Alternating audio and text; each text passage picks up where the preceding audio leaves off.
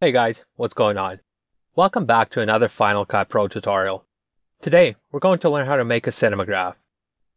A cinemagraph is basically a still picture in which a minor and repeated movement occurs, given the illusion of an animation. This technique is very popular on Instagram, where adding a little bit of movement to your still photos can really make them stand out. And they're actually fairly simple to create. One thing you have to remember though, is when shooting footage for a cinemagraph, your camera has to stay perfectly still.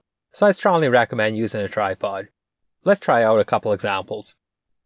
In our first example, we have a runner coming across the screen with gentle movement of water in the bottom half of the frame. What we'll do is freeze the runner at the top of the screen, but keep the water moving. This example will be very simple because we have a nice wide line dividing our still and moving images. First thing we'll do is duplicate our clip.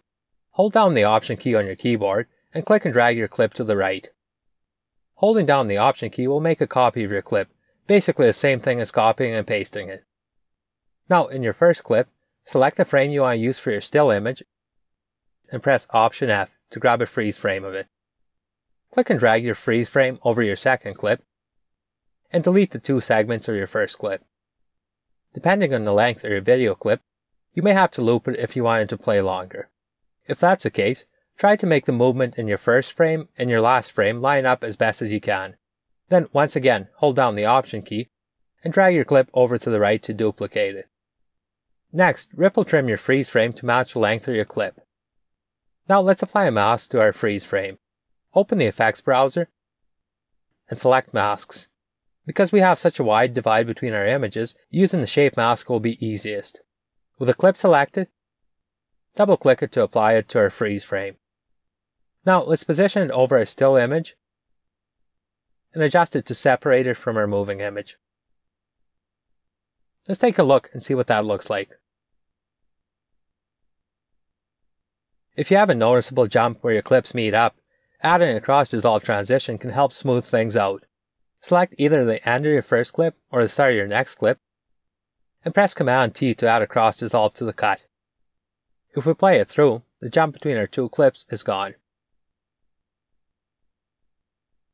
Let's try another clip, but this time a little more complex. In this clip, we're pouring milk from a bottle into a cup.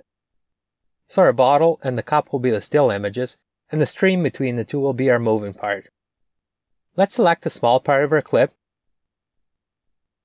where the stream doesn't change much in size, and duplicate it a few times.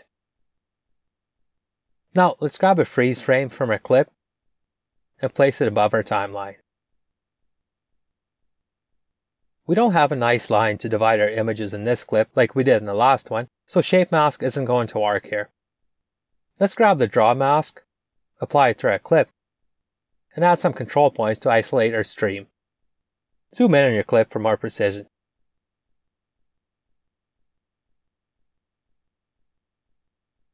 And because we want everything outside the mask to be visible instead of what's inside the mask, select the Invert Mask checkbox in the inspector. Now let's add a few cross dissolves to our moving parts, and there you have it. Making cinemagraphs is a great way to bring your still images to life, and they can be as simple or as complex as you want them to be. Play around and see what you can come up with, and leave me a link in the comments. I'd love to see what you guys create. If you like my tutorials, let me know by hitting the thumbs up button, and if you haven't yet, please subscribe to my channel. New videos released weekly. Thanks for watching, and I'll see you next time.